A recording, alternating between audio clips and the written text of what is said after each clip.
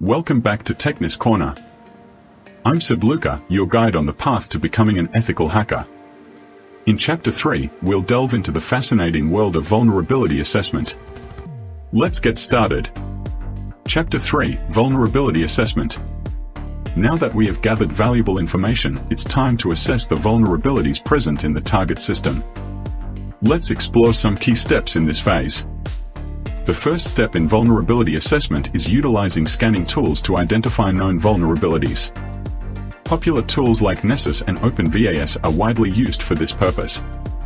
These tools conduct comprehensive scans of the target system, examining various aspects such as network services, configurations, and software versions. Once the scanning process is complete, these tools generate detailed reports that highlight potential vulnerabilities and suggest remediation steps. It's crucial to review these reports thoroughly to understand the security weaknesses present in the target system.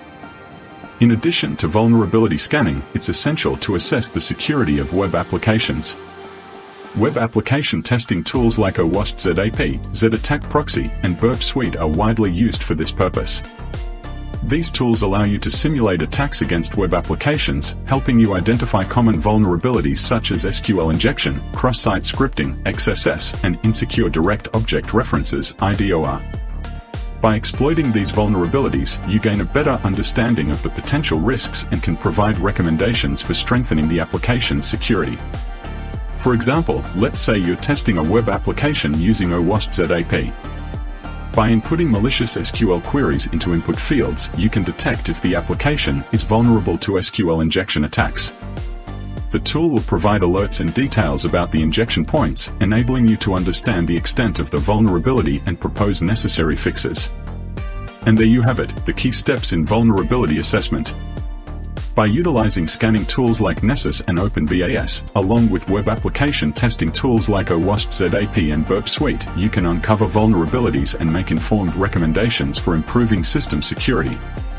In the next chapter, we'll explore the thrilling world of exploitation techniques. Stay tuned to Techness Corner for more insights, techniques, and practical examples on your journey to becoming an ethical hacker. I'm Seb Luka, and I'll see you in the next video. Happy hacking! And peace.